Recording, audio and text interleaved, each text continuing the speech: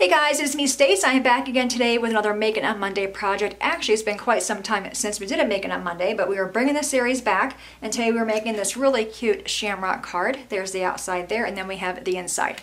All right, let's go to the computer and we will get started. Alrighty, at the computer you want to go to design.cricut.com. You will see this screen. Enter in your email and your password. Click on Sign In. On this screen, we're going to scroll down until we get to the card section. Then click on View All. In the search box in the upper right hand corner, type in the word Shamrock, then click on Enter. The card we are making is this one here. It is called the Shamrock card. Click on that. It'll bring up a preview window. Click on Customize. Alright, so we have our card base, the 2 shamrock pieces, and our 4 pieces of pattern paper. The first thing I want to do is make a mat for the inside. So left hand side toolbar, I'm going to click on Shapes, click on the square. I'm going to bring the square over here and resize it. So I have the square selected. The top toolbar where the size is, we're going to unlock the lock. Make the width here be 4 inches and the height is going to be 5.25. I also want to change the color, so I have it again selected. Top toolbar, we're going to change it from black to white. I want to add text to that piece as well. So left hand side toolbar again, we're going to click on text. I'm going to type in Happy St. Patrick's Day. Alright, now I'm going to move my text over. Having my text selected, again the top toolbar where the alignment tool is, we're going to click on that and have it align center. I'm going to change the text out to a writing font. So I'm going to click on the font here. I'm going to click on Filter and then go down to Writing. And the one I chose for this one is the Cricut Sans font. So I'm going to scroll down until I get there, which is right there. You'll see the font change. Now we're just going to use the arrow keys to resize it to fit our card. Alright, so I think that looks pretty good there. I'm going to right click on one of the shamrocks and choose Duplicate and bring one of the shamrocks down and resize that to fit in the lower right hand corner of our card. Like that. We're also going to change that from a cut file to a draw. So I have it selected. Up top on the toolbar you will see Line Type. Click on that and change it from cut to draw, so it'll use the marker tool for us. I'm going to set that aside for one moment. Take my mouse across both the card and the text. Top toolbar, we're going to click on Align and choose Align to Center. I'm going to bring my little shamrock back over, put that back in the bottom right hand corner. Again, take your left mouse button across all 3 pieces. On the bottom right hand corner of Design Space, we're going to click on Attach. That's going to attach all those pieces to that card base. Alright, so all we have left here is our card base, which is 8.5 by 5.5. I'm going to cut that out with my trimmer so I can delete that. We have the 4 pieces of pattern paper. These all are 1.5 by 1.5. So I'm going to remove all those as well to save on the cutting. So all we need to have the Cricut cut out is our greeting for the inside and the 2 shamrocks. Upper right hand corner, click on Make It. And again, for this piece, you will need the marker tool. Then you'll just cut out the shamrocks here. Bottom right hand corner, we're going to click on Continue. I'm going to cut these out with a table and put our card together. Hey guys, we are back. All of our pieces are cut out. The one thing I did differently, they chose a white card base. I chose green to match my shamrocks here. Alright, so the first thing I'm going to do is take the one white piece, and this piece measures 4 by 5 1/4, and I use my trimmer to cut this piece out. We're going to grab some ribbon, and I just have this really thin ribbon I picked up at Walmart. I'm going to go ahead and cut a small piece of this off, and grab some Scotch tape. We're going to tape this to the card mat, or the front piece, more toward the left-hand side. I'm taping on the back. I'm going to bring it to the front and just make sure I'm straight and nice and tight. Not too tight to where it bends your card though. I'm going to fold that ribbon back over and then just apply tape to keep that in place. Alright, now I'm going to take this and adhere this to the front of our card.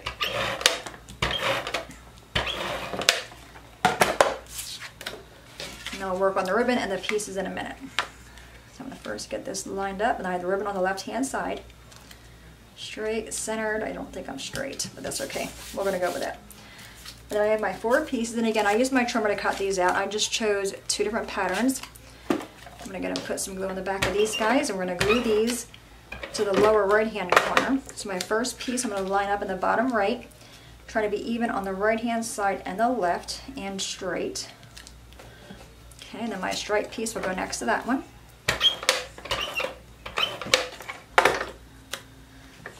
It's a really cute card, very simple. I do like this kind of card.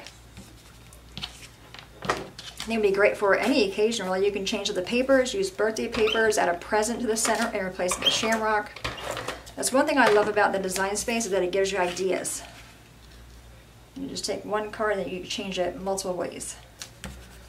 I think I'm a little bit crooked on that one, but we're going to go with it. Our last piece here for the front. Get that one here. If you want to, you could use a ruler and all that stuff, but I'm just going to go with it. All right, so we have that down. Let's take another piece of that same skinny ribbon, and we're going to tie this into a bow. I'm going under the ribbon we put on the front, flipping it around, and hopefully we'll get a bow out of this. And I want to have the bow go more toward the top, like have the knot line up with the top of the squares. Get that nice and tight, and then make our loops.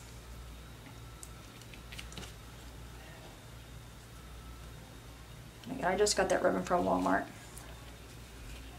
Okay, I'm going to push on that, make my loops a bit smaller, get them how I like them. All right, so I think I like it like that. I'm going to go and trim the tails off my ribbon so it's not so long. All right, now we have our shamrock pieces. I'm going to use my bone folder and just kind of curl up the edges a little bit so it's not so flat. Okay, and they used a green button with white twine. I'm using a brown button with raffia. Use what you have, right? So I'm going to cut a piece of this raffia off. And I'm going to go in through the front first. This is a 4-hole button, so I'm going to go in one of the holes from the front, hopefully. Okay. And then through the other side on the front. Actually, I want to go through the other way first. I'm going to go through the back. Okay. Funny, I forget how I did this. Yeah, I'm going through the back first, guys. Okay, so I'm going through the back, coming through the front, and I'm going in the hole that is diagonal from it. Okay, so I'm bringing both these pieces to the back. Okay, that's how I did that. Now I'm going to bring these pieces to the front on the other holes, and we'll tie this piece into a little knot. So I have one piece there, and bring this one through the other one. Okay, now don't tie it terribly tight if you're using raffia because you might tear it. Alright, just get a little knot there going. Okay, and then I'm just going to trim off a little bit from it so it's not so big.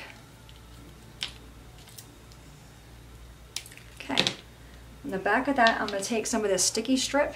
It'll help hold my button down and also keep that twine or that raffia in place as well. So it's like a double duty there. Just a small little scrap piece, give it a rub, take the paper backing off, and I'm going to do another piece right next to it.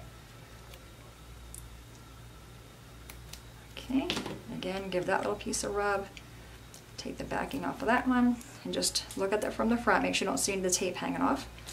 We're going to put it on the front of our shamrock, right in the middle, and good little press. I'm going to flip this shamrock over, I'm going to grab a foam square. I'm using these foam squares I get from Made It. Just using a large rectangle one. Give that a squish to the backing off of that one. Now they're not layered, they're laid directly on top of each other, just to give it that 3D look. So make sure they're kind of straight there. All right. I'm going to take my art glitter glue. I get this from Made It as well. Put some glue in the back. Just in the center so the other side can still stand. And put that in the middle of all 4 of your squares. Give it a push. I like to hold it from the inside. Just give it a little push like that. All right, now we're going to do the inside. And the inside, again, we just used the Cricut font. It was Cricut Sans, and we used one of the shamrocks, just made it shorter or smaller. That is Miss Dinah walking in. You hear her footsteps. All right, then place this on the inside of the card. If you have a St. Patty's Day stamp, you can of course use a stamp, but all right, so we have that. So we have that card. Isn't that really cute? I kind of squished the bow a little bit. Just kind of refluff it a little bit more. I'm going to kind of bring that down some, make this a bit shorter. I'm not the best at bows. I get it right, then I'm like, oh, I need to trim it, and then before I know it, I'm redoing the entire bow. Okay, trim this one as well. Okay. All right, so there's that one. Then we have this one here. Like I said, really, really plain card, but again, you can change the papers out, change the shamrock out, and you have a whole different card depending on whatever occasion you want to give the card to. All right, guys, there you have it. I hope you enjoyed our Making on Monday series. It'll be every Monday now. I'm happy to bring that, guys, back to you as requested. As always, thanks so much for watching. Have a great day. Any questions, let me know. Bye-bye.